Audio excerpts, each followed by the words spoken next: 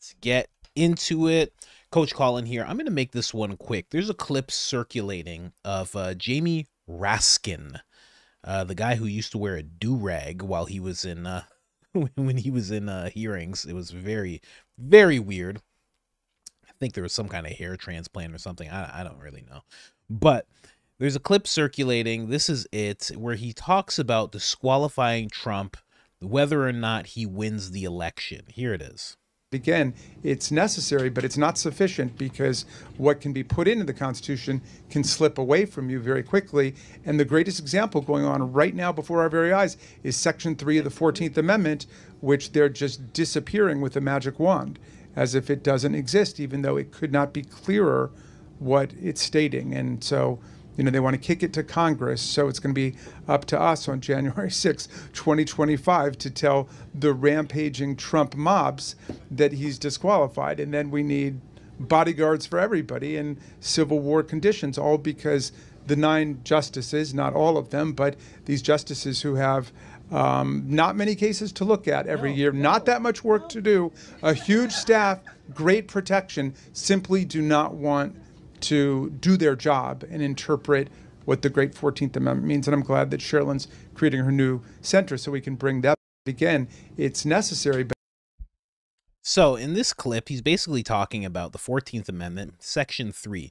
Now, what Section 3 is, do I have it here? I do.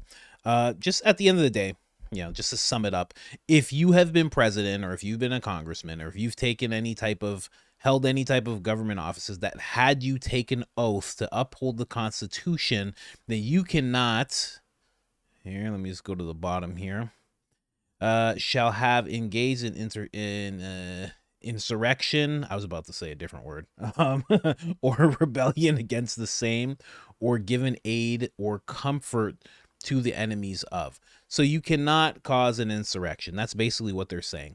Here's the thing. Here's the thing about this clip. This is a man-child that we're dealing with here. You know, this was at the point where everybody was just, actually it's not, you know, it's 2023. I shouldn't even say that, but this guy is clearly still having a tantrum. Oh, the Supreme Court should have done something. Oh, they should have done something. Well, how about this? You have to charge Donald Trump with causing or leading an insurrection. You cannot just say it as the mainstream media and the Democratic Party in lockstep, as always, pretty weird. As always, they just get into lockstep and they just say insurrection, insurrection, insurrection. And they're like, that's it. That's all it takes. We've decided that that's what it was. And we've spread it throughout the media enough that we're shaping public opinion to the point where they think that's what it was. But here's the thing. You need to charge them with it. They haven't charged them with it because they can't. So they're not going to be able to disqualify Trump because he led an insurrection, because there's no charge of Trump leading an insurrection. Most of the people who were charged in J6 weren't even charged for insurrection. They were charged for breaking windows, going in places, violence towards police officers, resisting arrest, things of that nature. So this is just a man-child having a tantrum, wishing that the Supreme Court would just do what he says. Just do it. Come on. We don't want to have to face off with him in a regular, fair, and free election. Can we just get him out of the way, please? That's what they're looking for. So there you have it. You know, this one's very, very quick because I don't even know what else to say. How are you going to sit here and say, especially so brazenly in an interview, that we're just gonna invoke Section 3, 14th Amendment. There you go. He's just saying, you know what? And it's so weird that they've been taking I hate to use the word weird. They've made the word weird not cool anymore. I gotta use a different word now. But it's so odd that when it comes to Kamala, they kind of just installed her. There's supposed to be a primary. There's supposed to be this open process for the American people to look and be like, huh, the vice president. Oh, okay. You know, and I hate to say it, you know, oh, there's Gavin Newsom. There's Gretchen Whitmer. Okay. Okay. Who else? All right. Let's see what all of them have to say. about being in this position. Let me figure this out. You know, and again, it would be a tight process because we're so close to the election, but that's the way it has to be. The fact that they just circumvented that and they just said, don't worry about those people. We'll handle it from here.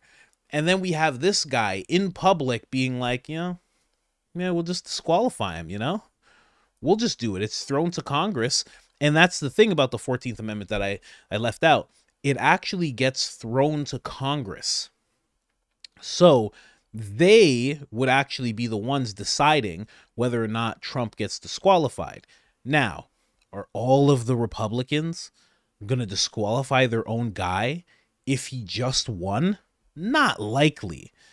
Do they hold more seats than the Democrats? I'm not sure about that.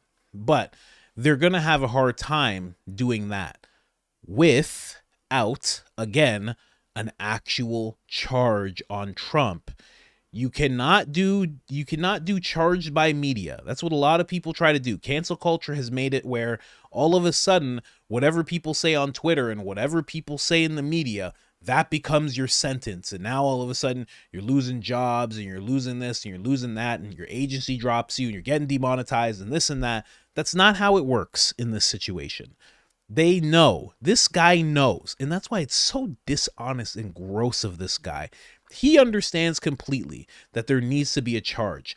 That's why he wanted the Supreme Court to do it. He wanted someone else to do it, some other body to do this for him, so he didn't have to. Because that's going to be the thing that comes up. Was he charged with this? Because it's no. Just because Nancy Pelosi says it. Because, you know, that's another reason why Trump is like, what about Nancy? Nancy was supposed to do this. Nancy was supposed to do that. Because if you really dig into this whole thing, Nancy's going to be a little culpable.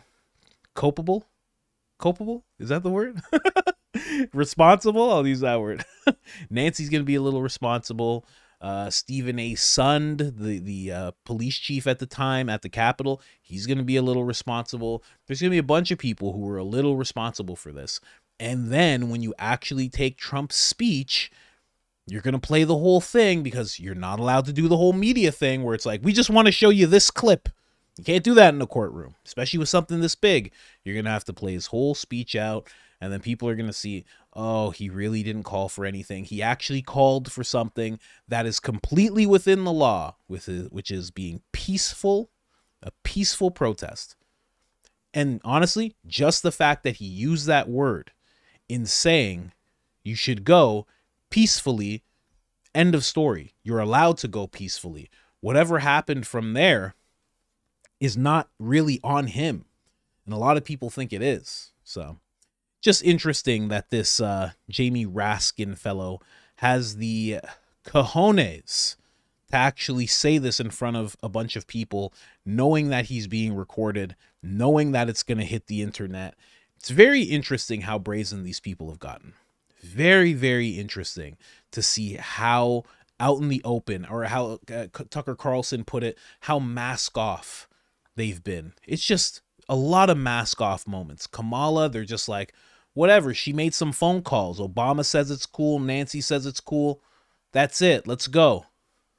It's like, wait, hold on. What? Biden says it's cool. We're good. What about the people? And then this guy, he's just like, you know, and the thing about the people is they can vote for whoever they want. We'll just disqualify them. It's like, are you guys communist? Hey, you got to take off your shirt because I want to see if you have a hammer and sickle tattoo on your back. You got a tramp stamp of Karl Marx on your back, bro? Let me see. I don't believe you until you show me.